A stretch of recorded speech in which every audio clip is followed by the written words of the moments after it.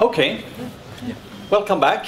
I see some people are not back in their seats yet, but they're strolling in now. So, we started talking about the euro crisis, and now we will go over to the growth crisis, or growth and competitiveness crisis, maybe we should call it. And for this, we have invited Bart van Ark, who is, well, maybe one of the world's leading experts on growth, I would say. Bart is Executive Vice President and Chief Economist of the Conference Board, which is a global independent business membership and research association working in the public interest. I think the head office is based in New York. So that's where Bart spends most of his days. But we are happy to have you here. So I think we're also a bit fortunate to have you here because you're usually on the other side of the Atlantic. So please welcome Bart and enter the stage.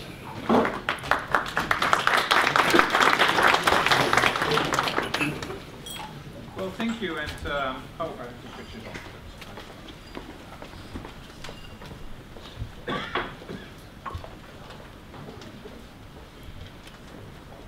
I guess. Yep, there we go. All right. Can you hear me okay? Yeah. Well, thanks for the invitation. I have to say that every time in the past 2 years that you have meetings on Europe, it is a pretty depressing event. I like the people, I like the coffee breaks and so on, but the discussions are just absolutely terrible. Not the quality of the discussions, but the content, obviously. And in this meeting, I think it's very explicit. We have an agenda with 3 types of crises to talk about. And although we're all trying, and I will try that as well, to give a bit of a positive spin on it, it's clear that there are lots of challenges to deal with. Now, I think of the 3 crises we're talking about today, the euro crisis, the financial markets crisis, and the growth crisis. The growth crisis is perhaps one of the hardest to deal with, and also perhaps one of the ones that is most critical for the future of Europe. That's not to sort of belittle the other problems we have, but as I said, for the euro, about the euro we can have a debate whether we should go forward with it or backward or whatever. But the same is true with financial markets. We can talk about the institutions we need in the financial markets. And it's all very complicated and difficult. But for growth, there really isn't much of an alternative. You know, we can talk about different types of growth, but it's clear that we need growth. And that's where the somewhat dramatic title of my presentation comes from, because growth is really going to determine whether Europe will become again or will remain a global player in the global economy, or whether it will become some kind of what I would say dinosaur of the past. And that dinosaur of the past concept is a visible concept, because whatever happens to Europe, it will remain a pretty rich part of the world, a very large part of the world. But if it doesn't grow as fast, it will become a big consumer market with little dynamics, with little potential for further growth, and ultimately a threat to the increase of living standards in the longer term. So that's why this growth crisis really needs some attention. It's very hard to tackle because it takes a long time before we can actually revive growth in a more sustainable way.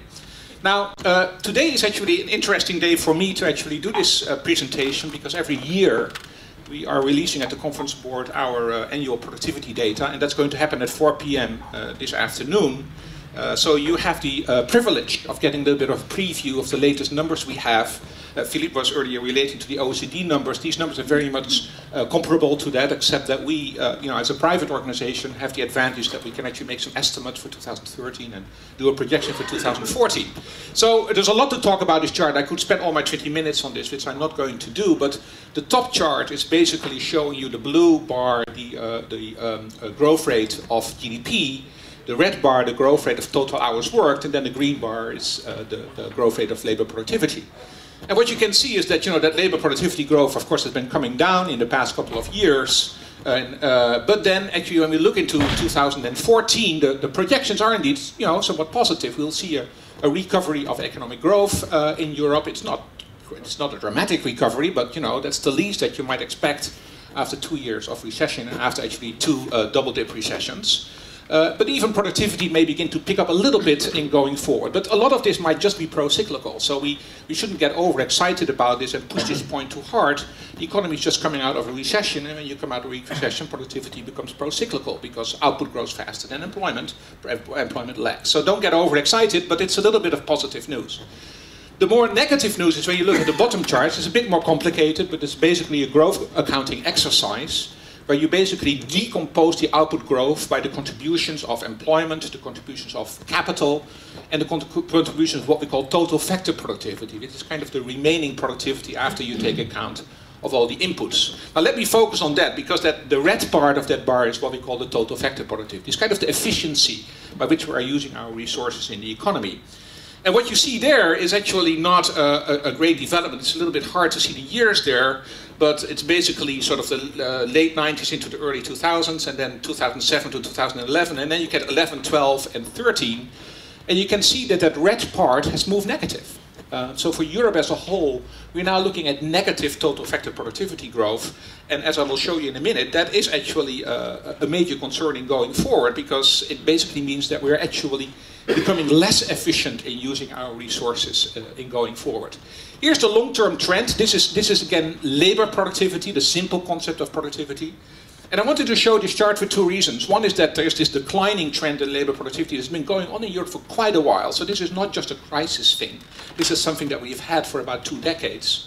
But also wanted to show you the United States, because the United States also, that's the blue line, had similar kind of issues. It had a somewhat acceleration in its labor productivity growth trend, but also it's been slowing down. So Europe is not on its own. There's a bigger issue around productivity that's not just affecting productivity. That's not just affecting Europe. Here you see total factor productivity again. This is this sort of more sophisticated concept of productivity. And here you can see that the US and Europe really perform differently. The US is kind of flat. I mean, it goes a little bit up and down, and there are concerns about productivity in the US right now. But you can see that the total factor productivity sort of remains reasonably positive. In Europe, it's a continuously declining line. So it means that on a trend basis, we're continuously getting worse at using our resources. Now, economists say this cannot go on, for the simple reason that total factor productivity, at least for economists, is related to technological change. Well, technological change cannot be negative. It means we're moving backwards rather than forwards in technology. That cannot happen. Now, there's other stuff going on, like rigidities in markets and all these things that can make this happen. But clearly, we need to turn this trend around, because otherwise, this will ultimately grind economic growth in the euro area to a halt. Now, I just wanted to pick a few countries. Again, this looks a little bit like a Christmas tree. Can just do that after the holidays. But I just wanted to compare a few countries here instead of looking at Europe as a whole. And that's important for the remainder of my story. Because what you can really see here, and again, just focus on the total factor productivity contributions, which are the red bars. So if you look at Poland and Germany, which are the two countries on the left-hand side, and this is for the first part of the previous decade and the last part of the previous decade, you can see that the total factor productivity in those countries actually has increased. It has become better. So this productivity story is not a productivity story for all of Europe. It's a productivity story for some of the key countries in Europe. But Germany and Poland, they actually have been doing better in terms of their productivity performance. Well, Poland has declined, has slowed a little, but it's still a positive productivity growth rate. In the case of France, it has turned negative. In the case of Spain, it of course turned very negative. In the case of Sweden, where it was quite positive in the beginning of the decade, partly because of the IT revolution that has impacted the Swedish economy very positively, it didn't in the second half of the decade, and it actually moved also negative. And then a country like the Netherlands, which has slower growth anyway, but also the total factor productivity growth becomes quite limited. So really, if you want to understand Europe, you need to look at some of the individual countries on sort of what is going on here. Now, this is all about the supply side of the economy. Now, the other thing to look at, because a lot of the discussion about Europe and growth is about the supply side, it is useful to also look at the demand side, because that's actually, there's some positive stories to be told there, and particularly at the foreign demand side. Because Europe is a relatively open economy. It's an economy that is very exposed to the rest of the world, much more than the United States. So looking at how Europe is engaging with the rest of the world is really important. Now, this is some recent work that comes from the University of Groningen, with which I still have some affiliation, which is looking at the value added that we are creating in different regions of the world that is coming from exporting, producing for global manufacturing production. So this is not just value added that is coming from the exporters in these regions. There's also all the value added of the suppliers to those exporters, the first and the second tier and so on. So it's all the economic activity that is there in order to supply manufacturing goods to the rest of the world. Now what you see here actually for Europe, and this is only the EU 15, the old EU if you like, you can actually see that Europe has been doing quite well in this respect. Europe has actually accelerated its exposure to the global economy in most of the early 2000s. It of course was hit by the crisis, but since then it even started to recover again. So there's actually a good story to be told here as well, which is often forgotten about. This very open economy has a lot of potential to benefit what's going on in the rest of the world, in making sure that it is producing the products and services that the rest of the world requires. So I think this is important to keep in mind, and it will come back later on in my story. Here's another way to look at that, which is the number of jobs that are being... oh, there's one thing I wanted to say. I mean, there's no reason for complacency here, right? Because I didn't talk about these countries at the bottom that are coming up. China, for example, that is very quickly catching up in terms of producing value added for foreign production, and BRIM, which is basically the other major emerging markets like Brazil and Russia and India, Indonesia, Mexico. They're also catching up. So no reason for complacency, but there is a good story to be told here. The other good story to be told here is the number of jobs that are actually related to that production for foreign manufacturing. And here you can see, of course, a lot of these jobs are manufacturing jobs, which are the red parts of this bar. And you can see that, in fact, the EU 15 is creating more jobs. These are just thousands of workers that are actually creating more jobs for foreign production than the United States, for example. But what's also interesting is the blue part of this bar, which are the non-manufacturing jobs. Those are the services jobs, particularly in the economy. So it's not just manufacturing jobs that are producing for the global economy, but particularly in advanced economies, and Sweden is a very good example of that. It are services jobs that are producing for the global economy. And again, Europe has been doing quite well, because you see that the blue part of the service job has actually increased over time. Right? So there's on the demand side, really a good story, to be told. So this is kind of what we know until now. This is what I would say we know pre-crisis. On the supply side, we have some real problems. Peak productivity growth, a lot of that is related to IT and the lack of IT applications. We talked about that before, but there's a lot more going on than that. We actually had some good employment growth in Europe, some of that related to producing for foreign production. We had a divergence of labor cost taking place that was referred to also early in discussion. I didn't spend some time on that. And then on the demand side, we have some good stories to be told. Greater income from the global value chain. The share of income that's coming from the services sector is benefiting here in particular. And also, again, I didn't talk about this, but a lot of the income that is coming from the global value chain is actually going to the high and the medium skilled jobs, which are sort of the good jobs in the economy. So you want to have more of that. So that's sort of where we were before we got into the crisis. Now, what I want to do now is say, where is this all going? And I showed you earlier these individual countries, because the point that I want to sort of pursue here is the idea that indeed there are different Europes. And that's not necessarily a problem to have different Europes. We don't have to worry about it. But if we're not, if you take the United States, there are many different states in the United States. But if we don't understand how these different parts of Europe are working, we actually are going to prescribe sort of policy fit for all type of policies, instead of understanding that countries are doing things in different ways.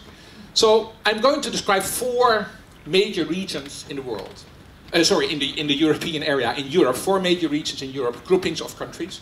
And then I'll show you some numbers related to the numbers I showed you earlier that make the point that these groupings are really different. So the first group is basically what I would call the integrated value chain. So this is essentially Germany, but not just Germany.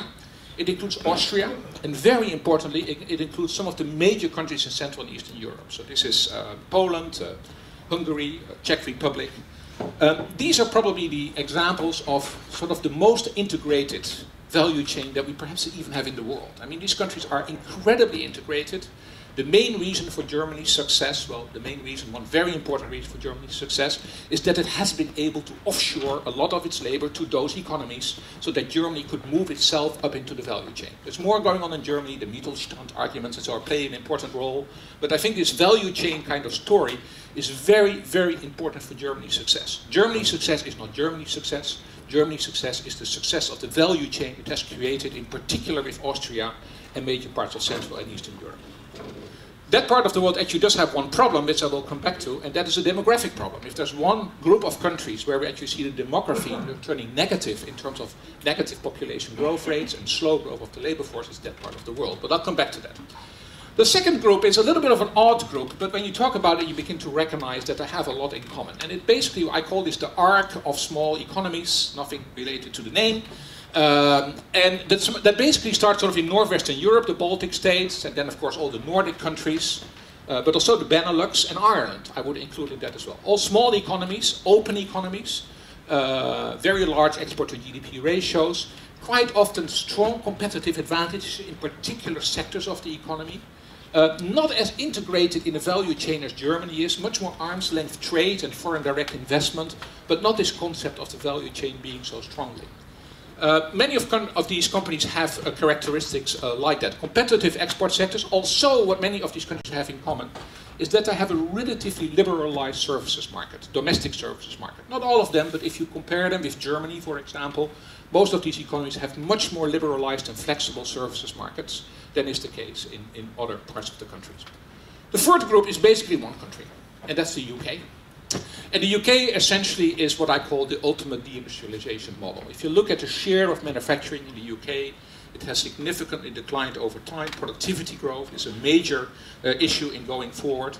And also when you look at the share of employment beyond manufacturing, so even the services employment that produces for the foreign markets, again, the UK is sort of on the lower end of the site. It's an economy that increasingly tends to thrive on the basis of services. Domestic services, the financial sector, of course, is a very important part of that, with some foreign exposure. But it is a model that is really distinctly different, as I will show in a minute, from what we see in other parts of Europe. And then finally, there's a group that I would call the inward-looking group, or the Mediterranean group, which thankfully, by definition, includes France. I didn't just put it there, actually the numbers conform to it, but it also is by definition part of the Mediterranean. Companies that are more dependent on their domestic economies, that actually have dropped off on their exposure to the global economy. They have been less exposed to the global economy rather than more, as was the case in Germany and other parts of the world. They have one advantage, and that is they have more positive demographics, which for the future could be quite important. Okay, now this is all based on a study that we did for the European Commission. Let me just show you quickly some numbers here, comparing those four groups and the EU 27. So this is looking, and every time we're comparing the first part of the previous decade and the second part of the previous decade, the cutoff is 2006, it's kind of the peak. So you can see what happened up to the peak, and then you can see what happened after we passed the peak. So first of all, what you can see on GDP growth, this is just the GDP charts, you can see that the only region that actually had an improvement in GDP growth since 2006 was the integrated value chain, the Germany plus group, right? All the other regions showed a slowdown in GDP growth. But again, not all the countries, but the integrated value chain was a clear exception to this. Also, when it comes to GDP per capita, so this is average income, same story. It's the integrated value chain that shows the improvement. All the other regions are showing a slowdown in GDP per capita. And when it comes to GDP per hour, which is labor productivity, you can see that even though the integrated value chain also showed some slowdown in productivity growth in the second half of the decade, that slowdown wasn't nearly as fast as it was in the other regions that you're looking at. Here is some of the growth accounting work, and again you can see here, and I showed that already a little earlier when we looked at the total effective productivity, again the red bars, you can see that the integrated value chain, the second, the third and the fourth bar, that the integrated value chain was able to maintain positive total effective productivity growth, whereas all the other major groupings actually moved into negative productivity growth. Right? So it's the same story as I told you earlier.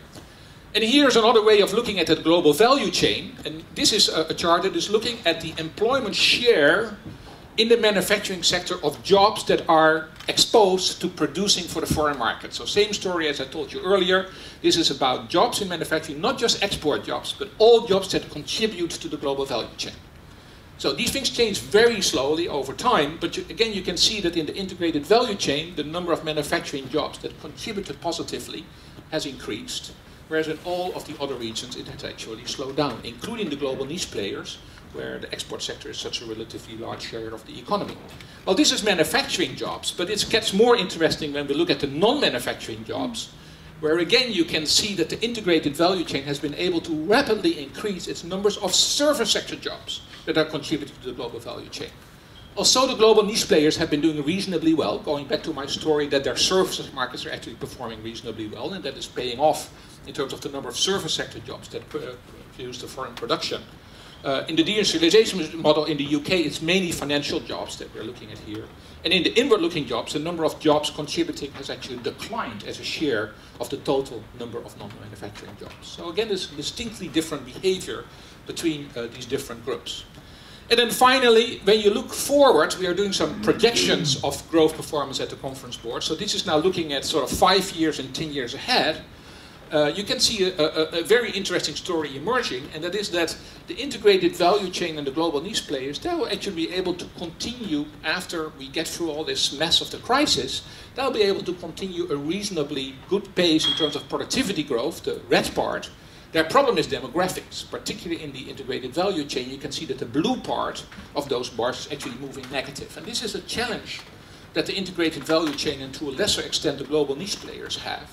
And that is that, on the one hand we're growing productivity, but are we able to actually, accelerate our job growth? Are we able to deal with the slowing of our population growth? And isn't that taking away some of the dynamics of economic growth? The challenges in the deindustrialization model and the inward-looking model are quite different. There, the real problem is really how can we drive productivity growth in going forward.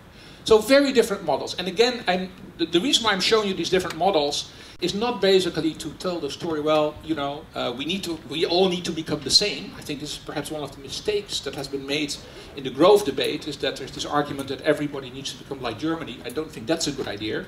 Not all the states in the United States are, thank the Lord, like California. That would not be a good thing. So you don't have to be all like Germany, but some countries perhaps might like to become a little bit more like Germany. That would already help to sort of change things considerably. But we need to understand these differences in the growth models that these various countries have. Now, there's some policy implications for that we can talk about, but I'm going to skip that because I really want to spend my last slide on looking forward on economic growth. Because this is a time of huge uncertainty. This is a time where we don't quite know where economic growth in Europe is going to head. So we need to really begin to think about what are the different scenarios that Europe may be facing and how are these going to play out.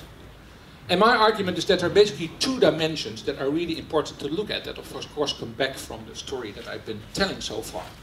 The first scenario is basically, is Europe going to invest or is Europe going to fail to invest? That's kind of the vertical dimension here. And by investment, I'm not just talking about are we going to invest in machinery and equipment and in buildings, but are we going to invest in people? Are we going to invest in innovation and R&D? Are we going to invest in organizations? Are we going to invest in what I would call the intangibles of economic growth?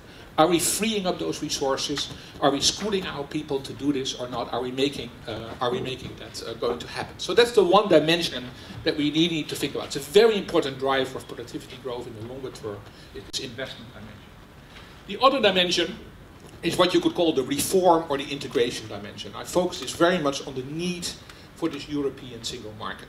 The European single market is incomplete. In manufacturing it's relatively complete, but we have continuous challenges. Just think about IT, and you already can think about the challenges we have there. But certainly in the services market of the European economy, the integration agenda is very incomplete, and that can have very different outcomes for the performance of the European Union. And again, integration doesn't mean everybody has to become the same. Integration actually means that you're going to benefit from the diversity that I have just been describing in my earlier distinction between the various regions. So what are the possible outcomes if you use those two dimensions, the vertical investment, the horizontal integration? Well, let's start perhaps with the two simplest ones. At the left bottom, that's the real crisis one. So let's start with the crisis one, we get that one out of the way. That is basically we're not going to invest and we're not going to further integrate. The implications of that is going to be that we are going to basically get 27 or 28, where are we now? I think 28 down. I wrote this a little while ago, 28 home markets that are actually becoming much more inward-looking and are not able to benefit from the advantage of scaling up. It means that austerity programs will begin to be very focused on reducing state budgets, make it very hard to continue to invest in education and R&D. It means higher unemployment and a slow and defensive integration of EU markets where possible, and it won't happen in other parts of the of major industries. It means that services and IT-driven activities have to be focused on smaller markets, which is one of the key problems in Europe, is that IT cannot scale up, and which is one of the main reasons why all the Googles and the Apples, as Philippe described before, in the United States. The market is simply significantly better, and bigger, I should say. That is what is failing in Europe, and that's kind of the model you're going to end up with in that situation. Also, very important, a fragmented EU will have a really hard time to be a global player, politically, but also economically. You know the stories about China, and it's been confirmed every time you go to China that there are just no 28 countries China can focus on. They want to deal with the EU. That is the kind of power they're looking at, and they can do business with. On the other side, we got a really optimistic story. That's a story, well, in some ways an optimistic story. I should be careful here. A story of investment and integration. That is what I would call differentiated integration. Now, of course, we create a lot of scale, but we also create a lot of turmoil. Because in that environment of integration and investment, we'll get a lot of disruption and displacement. There will be winners and losers. This is the impact of structural reform. And when we talk about European elections, I do think that when we talk about reforms and talk about investment, we have to also tell the story that that is not always going to be easy, because people will lose their jobs and other people will get their jobs. And industries will move out of one country and move into another country. So the differentiated integration model sounds great in the longer term, and the growth effects are by far the most positive compared to the other scenarios. But certainly it's not an easy scenario, and certainly not an easy scenario to sell to an already very critical electorate that we're going forward. So don't necessarily drive that story all the way down, because to my earlier point, I think you may lose rather than win the elections with that model. So the two other scenarios are a little bit more complex, in the sense that we could invest in our economies but fail to really pursue our integration agenda. Well, if that happens, then we could end up in a situation that we get more government spending in education and R&D and in infrastructure. But the real problem here is that we have that lack of market integration, and that there will be industries, particular industries that are very dependent on skill, that will not be able to succeed in that kind of environment. So that's important to keep in mind. And that means that you'll get some large global players, so some large companies that actually will operate much more outside Europe than inside Europe. We already see some of those effects, where some large, very successful European companies have now much bigger markets outside the EU than inside the EU, and see that trend actually continuing and going forward. And then finally, on the right-hand side, we get the model of what I would call powerless unity. That is, that we do integrate, but we are just driving so heavily on our austerity programs and getting our budgets in order that we're falling behind in terms of making these investments in the European economy. So I think, we have to entertain these different scenarios. We cannot go on by just talking about crisis only, and therefore we're ending up in the 27 or 28 home markets. We also have to be careful not to just push the story of the European intellectual elite.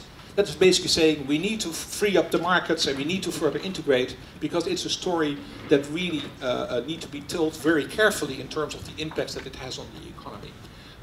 So let me stop there. I think that might perhaps give us some food for thought during the panel discussion, and see where we go from there. Thank you. Thank you very much.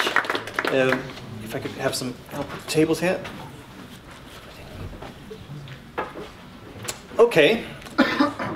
Thank you very much. There was quite a few things, especially the ones where you divided up the countries in 4 different categories. That was very interesting to me.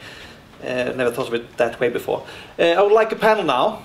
And on this panel, I will have Pontus Braunerhjelm, Managing Director of the Swedish Enterprise Forum, and also Professor at the Royal Institute of Technology. And we also cooperate on a project right now. I will also have Lena Hagman, Chief Economist at Almega, and Harald Edquist, who is Research Director at Forest. welcome up all of you. So, maybe you would like to start with initial short comments on what Bart just told us. Someone who has a spontaneous comment? Pontus? All right. Thank you very much, Bart, for an interesting presentation. And thank you for inviting me to this panel. For natural reasons, there has been a lot of focus on stabilization policies, given the crisis that Europe and the global economy has been into for the last 5 to 6 years. That has been governed relatively well, I think, from the European perspective, at least when it comes to monetary policies. Then we can discuss fiscal policies. But what has been suffering, I would say, is growth policies. And one reason, in my view, is that the growth model is far too simplistic. It does not actually provide very good guidance for our politicians. The current growth model is very much directed towards knowledge investments, knowledge accumulation, and that means R&D basically, and education to some extent. Now, of course, that is critically important. It is a necessary ingredient in growth, but it is far from sufficient. The more important part actually has to do with how do we diffuse knowledge? How is knowledge coming into use? How is knowledge converted into societal value? And that's a whole other set of policies. That has to do with taxes, with regulations, with innovation policies, etc. And that is very often disregarded or put at the second ranking, so to speak, related to the knowledge investment. And this is where I think Europe has to be much stronger. And what it actually boils down to is, and I think Bart touched upon this too in his presentation, of course, the structural reform agenda. And we have seen that fail before in the so-called Lisbon process. The performance was quite mediocre, actually. Now we have something called Europe 2020. We have an innovation union. We have 7 flagships. We need that concept of Europe 2020. But what is actually going on there? And I think here is where we have to gather force, really. So these are my general comments. And I'd like to come back to a few things that you mentioned in your presentation. Lena, please. Yeah.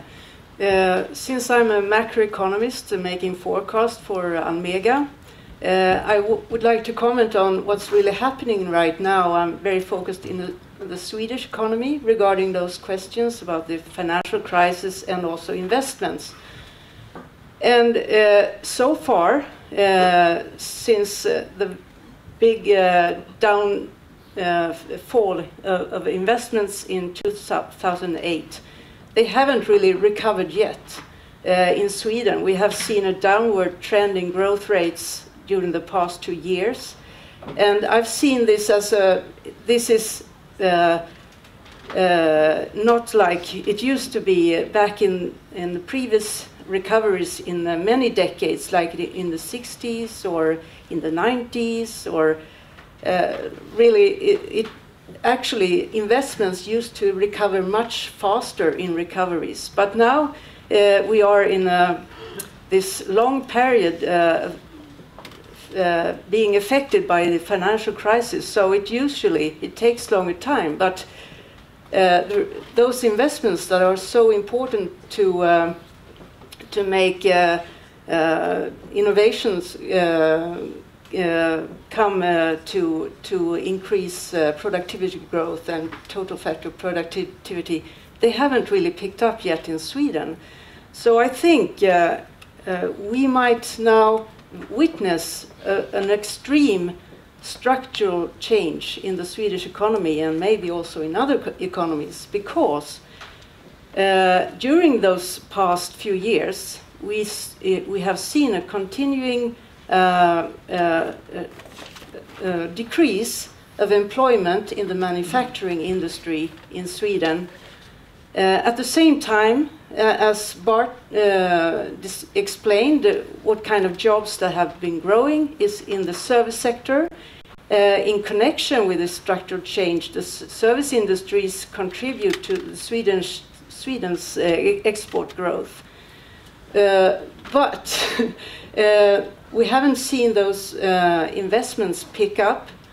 And at the same time, last year, we still had a very slow growth in the Swedish economy, but the employment started to pick up. And every economist here is very confused how that could come, why, in this phase of the pickup. And we, from Almega, we think that we have the answer, because we have already a demographic problem in Sweden. We have already seen in the last few years many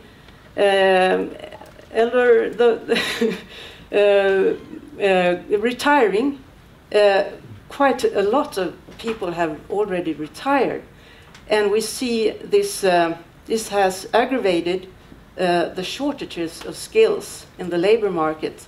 So the companies, especially in the service sector, they have started to employ more, expecting the recovery to come, but to do this more earlier than before, than usual, because we already have a big problem here. And I think it's so important also, let me finish on, continue this importance of those investments in innovation, research and development, and intangibles.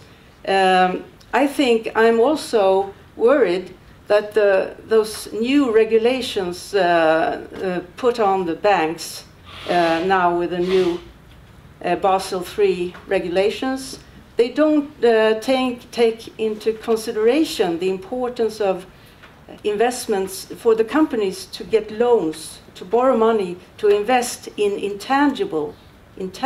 It's much harder for companies to get those finances because, and especially I think, there is a risk if politicians don't see the importance of those intangible investments, and if the companies will have a problem to get finances for that, to borrow, finance such investments, that will also put a drag on the recovery. So it's all fit together. So it's so important to understand for politicians. They can do something here too, and they should take into consideration when they put up new regulations for banks in this respect too. Harald? Thank you. After having heard your presentation, I think a lot of countries in Europe need. Can you hear me? Or is that for?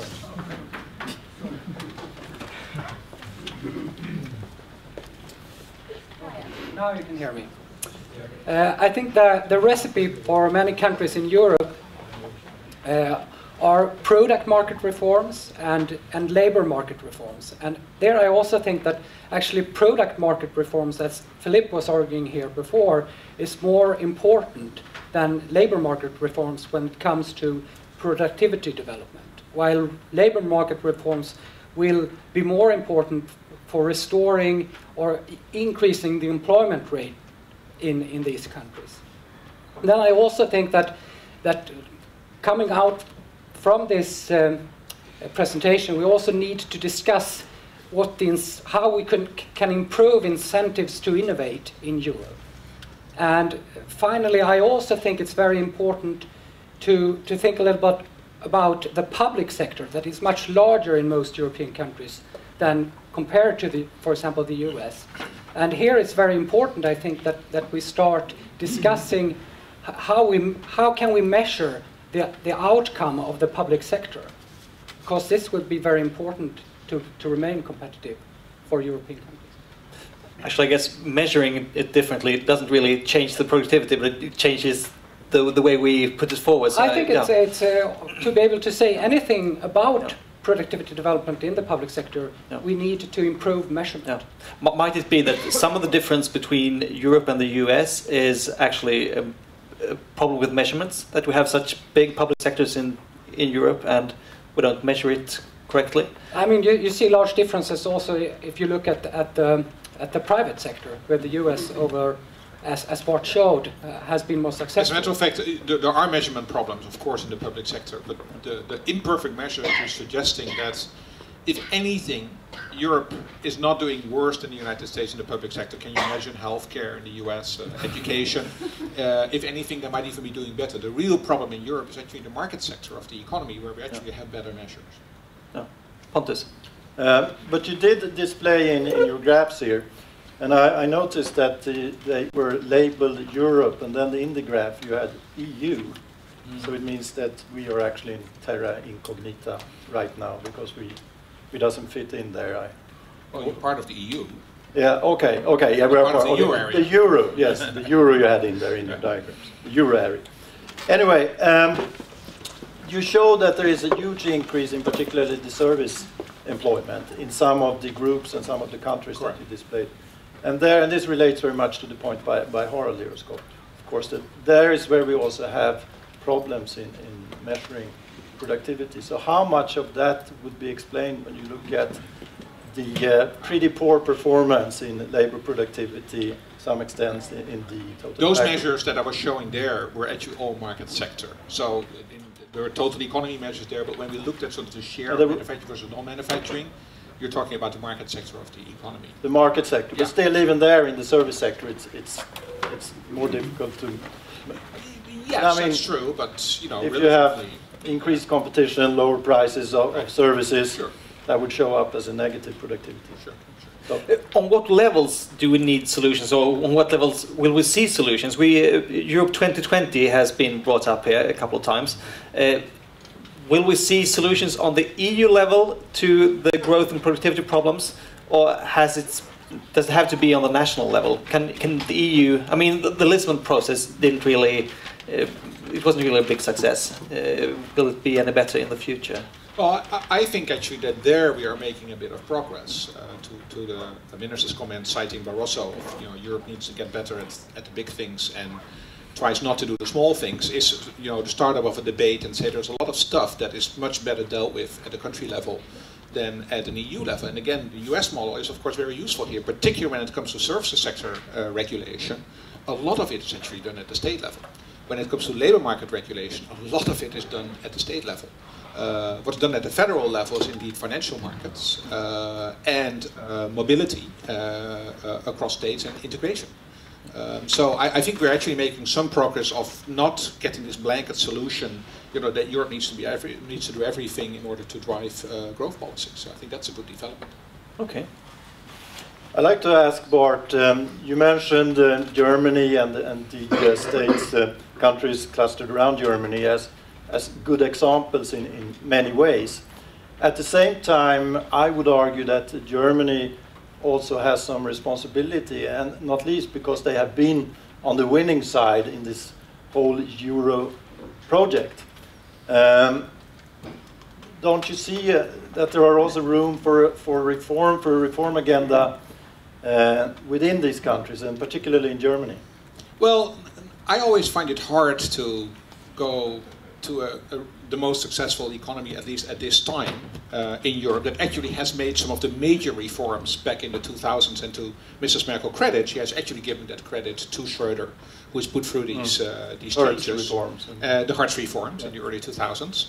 To actually criticize that country now, look, you've been so successful that now you need to take your responsibility and that you slow things down a little in order so that others get a chance. So, of course, Germany needs more consumption and needs more domestic demand. And actually, even though the business sector is criticizing the new government, actually some of the new measures that are being taken are probably going to do that. I think that's the purpose of this.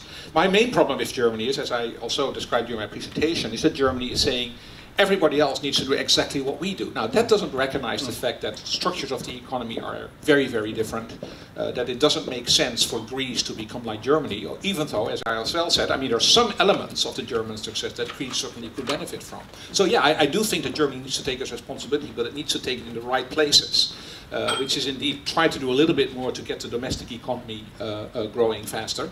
And describe the right lessons to the rest of Europe rather than just try to emulate the German model across the European Union. As I said, we don't all want to be like California and the United States, so we also don't want all to be like Germany. But is Germany actually so successful? Because I mean, quite a part of the productivity growth has been because of lower wage growth. So I mean, that's probably a one-off. You can't keep wages down forever.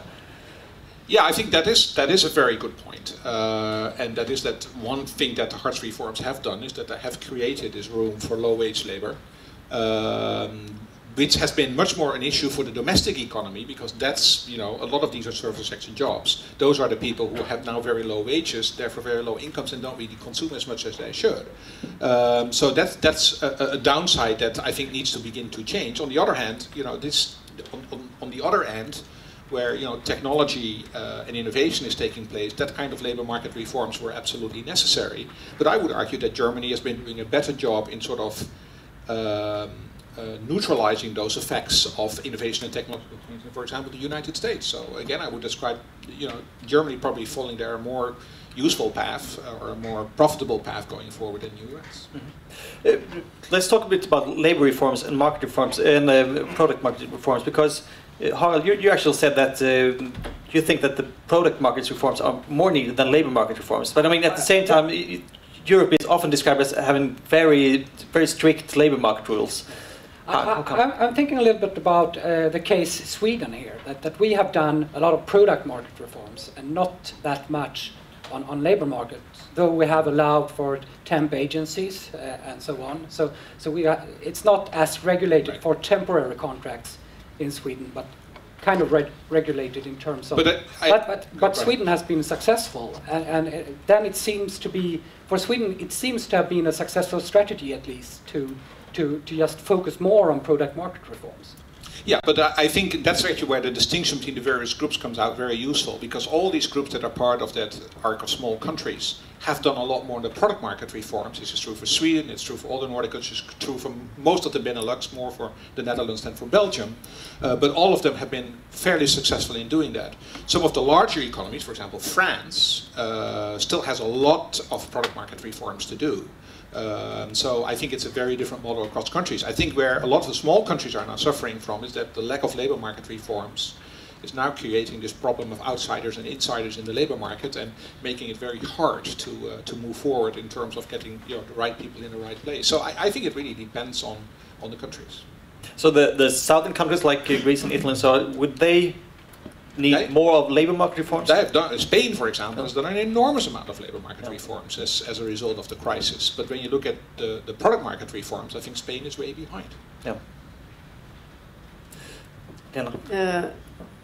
I think, let me come to your very positive scenarios for the Nordic region when it comes to total factor productivity growth and the demographic development. I think it must be based on very special assumptions about the politics that will invest then in more skilled labor, or I don't know, because I see there is a great risk now that politicians, they count on that when the recovery finally will come, they think that everything will be as normal again, and the manufacturing industry will recover with employment maybe, or I don't know, but it will not, we will not come back to that kind of manufacturing way, because the manufacturing industry will need more than ever the subcontractors of very highly skilled services that deliver those, also from the Swedish companies, but also from service industries abroad. So the service industry is now already facing growing competition from service producers abroad. And we cannot take for granted that our export industry will stay and invest in Sweden if they don't get the most competitive service deliveries from our companies here in Sweden. So this is a new phase for the service industry. It's not protected. It's more also competing on the export market. So I think we cannot take for granted that everything will come back to normal and we will have a very strong productivity growth here. It depends so much on the supply of very skilled labor and that we can solve the mismatch in the labor market and not just try to solve the problem for those who are don't have a very low education. We have to increase the supply of very educated personnel. So this is... yeah, I was certainly not trying to argue that integrated value chain countries and the global niche countries have no problems in going forward. And you made that point yourself, one of the main problems that these countries have is slowing demographics, therefore slowing growth in the labor force, therefore slowing income growth. So what you will see in some of these economies is that, and for services that's important because you've got many different services. You've got services producing for the foreign market, but you've got also services producing for the domestic market. And those are the ones that are, I think, really suffering in terms of, how can they develop a business model in an environment where actually population growth and labor force growth is slowing. One of the problems I have with, one of the questions I think I would have with the need in those sectors for, as you argue, both of you argued on investment in intangibles, which I would totally agree with, is exactly what the policies are that make that useful. That's the point. The only reason why we're so focused on R&D is it's quite easy. I mean, you just you give tax credits and subsidies and things like that. But when it comes to organizational innovation, so when it comes to investing in training, the question immediately arises: should the government really step in, or should we just have a competitive market and then the successful companies will make the investment and the non-successful will not? So I think that's a real question. What is the policy agenda for the services sector? No, I think Pontus actually should answer that because you brought it up in the beginning that you see a lot of knowledge production now. You see a lot of research, but you have to see it come to productive work as well. How should there be anything done politically, and then what? I think there is a whole set of things that could be done politically, but very much focus has been on, as I mentioned, you have the 3% target when it comes to R&D in percentage of the EU's GDP. And that is important, but then how is that converted into societal use? Well, that has to do, as I said, with incentives, and then you're looking at taxes, it has to do with regulations. It's a whole set of policy measures that has to be undertaken that are complementary to the knowledge upbuilding, the knowledge investments. And that is where the present growth model is flawed, I would say. So we emphasize the first part too much. I don't think you can single out one particular measure that should be that sort of decisive. You need several of them. And I have argued before that we should have some sort of an innovation policy framework, a little bit similar to fiscal or monetary policy frameworks, that sort of guarantees a long-term view on these, and that policies should be based on a couple or 3, 4 pillars, something like that. That is what I think is needed, so it provides the market with certainty. Then I think there may be another risk. We know that the financial sector is critically important for growth as well.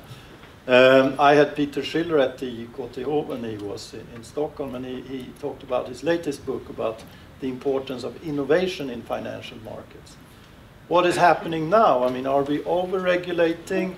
Is there policy pressure to really guide every step? We have a very complex system, the financial market. Should that be governed by another complex set of regulations? Well, research seems to indicate that that is not the optimal way of having an efficient financial market. So I think, there's not just one thing. You have to look at the whole set of policy measures that must be taken in order to promote more growth. Harald, I also had a point on R&D. It's very important to look at the structure of R&D too. If you look at Sweden, for example, the 10 largest companies in Sweden account for 55% of total investment in R&D in the private sector. So this makes Sweden very vulnerable. And I know there are programs in the United States where certain amounts of the R&D spending by the government has to go to firms that are small or medium-sized. I'm asking this question in this panel. Do you think this is a good idea? No, I was going to point to some of the other people. Yeah. What do you think on Harald's question? Is it a good idea? Well, I have sounds very good, but I think it's a big question mark now with all the regulations of the financial sector, how it will affect the smaller companies and innovative companies in being able to finance their innovation investments. And we haven't really seen those investments pick up yet, so we don't know. And it isn't really discussed during those discussions about how to regulate this financial sector. I think I asked for more research in this and to look into this and politicians to take this into account, to understand it's more risky for banks to give or let smaller companies that are young, innovative, to get loans. They don't have these collateral, like machines and other fixed capital to rely on. They have this mostly human capital, and it's more. Usually, it demands higher risk and higher interest rates to borrow money for those kinds of investments. And I think we have seen the larger companies, they have saved more money in recent years to build up buffers in order to be able to invest in intangibles, because they know it's more expensive to borrow money for those kinds of investments. So, but what about the smaller companies? It will be more difficult for them, I suspect, to get loans for that. Yeah, I think there's no doubt that the conditions and the constraints for the banking sector are working out very negatively for small and medium-sized enterprises. It's just very hard, and it also relates to lack of innovation in the banking sector to come up with good models to help small and medium-sized enterprises. So there's no doubt that that needs to change. And that's very different from the US, or? Well, it has, mind you, there also there has been a lot of reluctance to lend to small and medium-sized enterprises, but it's beginning to change, and you know, the banking sector is much more diverse. There's a lot more sort of local banking that is much more tied in with small and medium-sized business that sort of makes these things possible. So I mean, the whole financial market is just significantly deeper, and therefore makes it possible to integrate, to develop these models. Whereas in Europe we have all this fragmentation and lack of integration of the banking market. So I think that definitely matters. The second point is that, to me, the most important policy for the success of small and medium enterprises is labor market and product market reforms. The most issues that the small and medium-sized enterprises complain about is lack of is huge barriers in order to grow into particular product markets, and it is very difficult to hire and fire in many countries. But there's a third element, and I think that's perhaps the hardest, and it's the non-economic argument. And some people call this entrepreneurship, but you know, to a large extent, it is a cultural issue about, are we willing to accept? And this goes to my very positive scenario of an integrated EU with a lot of reforms and a lot of investment. It's a lot of turmoil, and it's a lot of disruption. And you know, US businesses and US entrepreneurs are willing to accept that kind of turmoil. I mean, they start a company, if it fails, they can be allowed to fail, and they start over again, and you can literally see it happen. And even in this recovery from the crisis, you see people trying over and over again to find a new model. And I am not sure that in Europe we are really willing to accept that kind of disruption. And again, I think in the run-up to the parliamentary elections, this is going to be an important debate. Are you really willing to sell that concept of turmoil and mess and disruption in the economy? And is that something that the voter will go for? So I think there's a cultural issue that we really need to think about very hard. I think that's important also. It's not one size fits all, but I think each nation has to build on its tradition and to find its path. to a more dynamic and entrepreneurially innovative economy. That's part of the dynamic game, I would say. I guess another part of this, probably related culturally, is that we like to have a lot of welfare in Europe.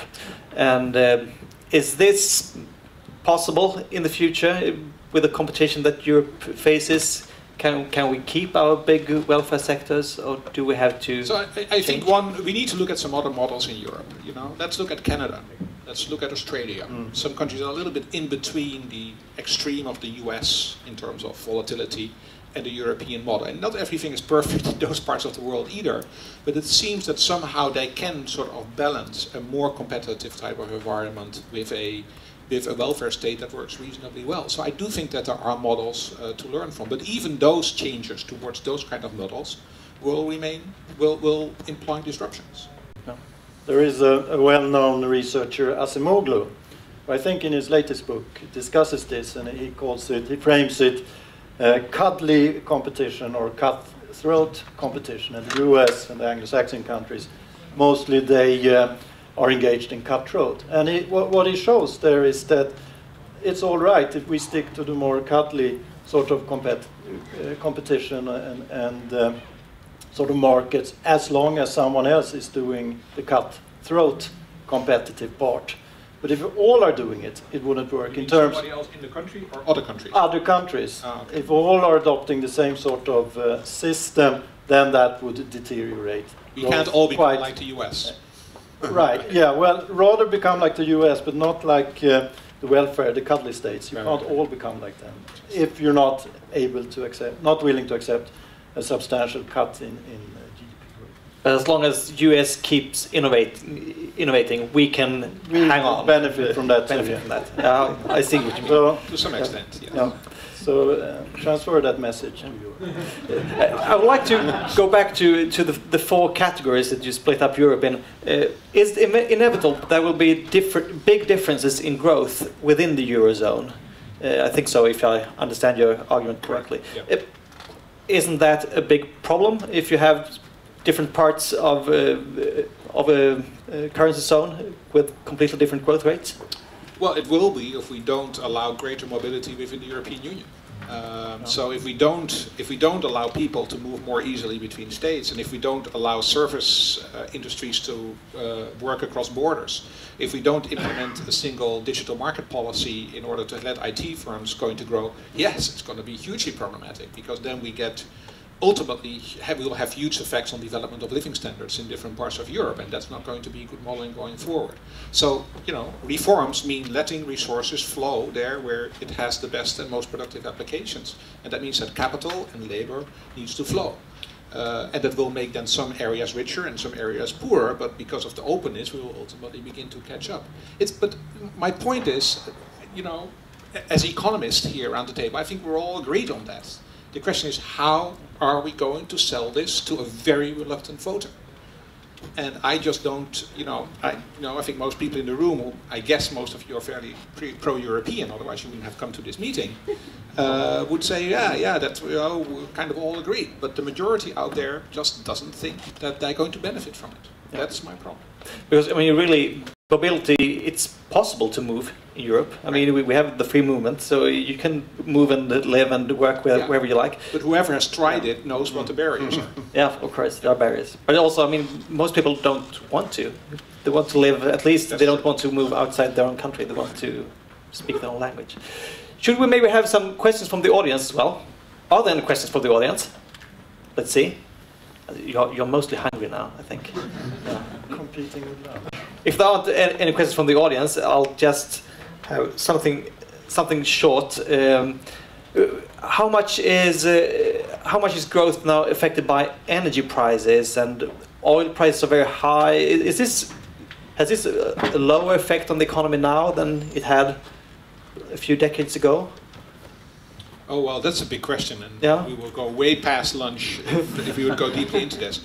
You know, I mean, movement of energy prices is an issue of all times, and oil prices go up and down. So I don't think that's the real issue. I mean, short term, there are always effects of rising oil price, but they will come down at some point. The bigger issue is the massive changes that we're going to see in energy supply and demand around the world. And And again, what is happening to Europe in terms of its involvement in sort of global energy, in the global energy markets, is dramatic. The shale gas revolution in the US, just to give you one example, the shale gas revolution in the US has led to declining prices of coal. The Americans are now massively exporting coal to Europe, and Europe is increasing its CO2 emissions. And Americans are saying, you see, I mean, we are actually reducing CO2 emissions. You guys are increasing it. With very good intentions, we have an energy policy in Germany that has hugely negative effects on the rest of the European Union. So there is lack of good coordination about how these policies are going to work out. Other parts of the world are going to make investments in shale gas as well. In Europe, it's hard because it's a very densely populated part of the world, but it's very unlikely that we'll be able to move forward successfully in shale gas. And okay, we all like renewable energy, but I think all the scenarios are showing us that renewable energy is a crucial part of energy policy going forward. But it cannot do everything. You'll continue to need natural gas, you continue to need coal, and some people are arguing you'll continue to need nuclear. And you may even have to increase it. So again, I think we need to have a much more constructive policy discussion in Europe. This is actually a European policy, much more than a state policy as well, on energy policy. But is this a major problem, or is it further down the list? So the prices I don't see as a major issue. Although, yeah. but the changes in sort of global energy markets is a huge issue, and perhaps one of the greatest uncertainties, because without energy, there's very little we can do. But still, the most important is product market and labor market regulation. That's the biggest problem still. Well, I wouldn't prioritize the one over the other. Oh, okay. Well, it's past. Someone has short final comment? No? I think that if Europe actually, a lot of countries do a lot of market reforms, I think that if Bart is right, that it is technology that is going to drive economic growth, Europe has a much better chance to actually catch up with the United States. An optimistic tone in the end. I like that. As I said, I mean, the growth recovery that we are seeing this year will help a little. But let's make sure that it is not just a pro-cyclical thing that will go away in a year or two. Yep. So there's a lot of work to be done. I may end up with a question. The saying, never waste a good crisis. You hardly dare to say that when you visit some countries, but have we done that, or have we actually used it in a futurely beneficial way? I think that will be a question I will take forward to the last session when we talk about the political conclusions of this day. Thank you very much. It's lunch. It's a 1 hour lunch break. So take your time to talk to each other, and I'll see you back here at 1:30.